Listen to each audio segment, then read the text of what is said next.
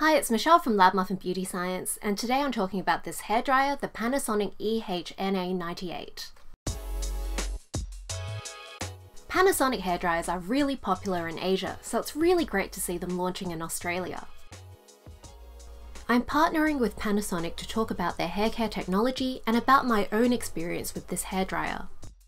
One of my main concerns about hairdryers is how much heat damage they cause, especially since I have quite fragile bleached hair. This hairdryer is designed to dry your hair while reducing damage. Panasonic's test groups found that they had less split ends, less frizz, and less scalp dryness after 5 weeks of using this hairdryer. One issue that I've really noticed with my hair is that on the first day after drying it feels okay, but then on the second and third day it starts to get really dry and crunchy, especially in the ends.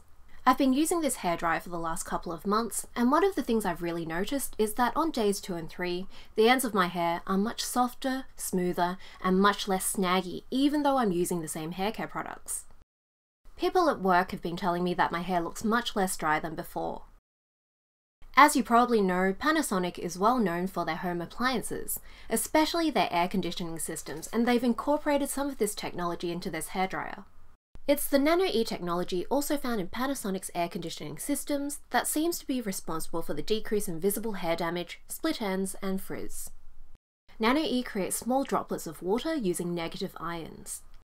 These droplets are much smaller than steam, so they can get past the hair cuticle, but they're bigger than negative ions so that they bring lots more moisture into your hair.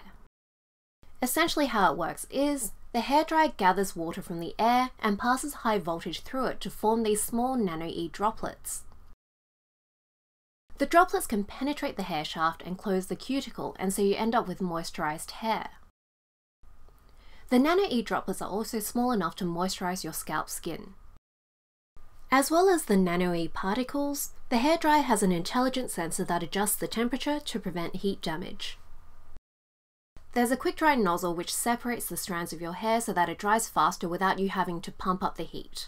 After I let my hair sit in a microfiber towel for about 10 minutes, it only takes 6 minutes to dry my hair with this hairdryer, and I have a lot of hair. This hairdryer has a foldable handle, so it's really convenient for storage, and there's a sliding switch on the handle which makes it really easy to switch between different speeds. There are some different modes as well, which you can switch between using this button. Overall, I've been really impressed by this Panasonic hairdryer.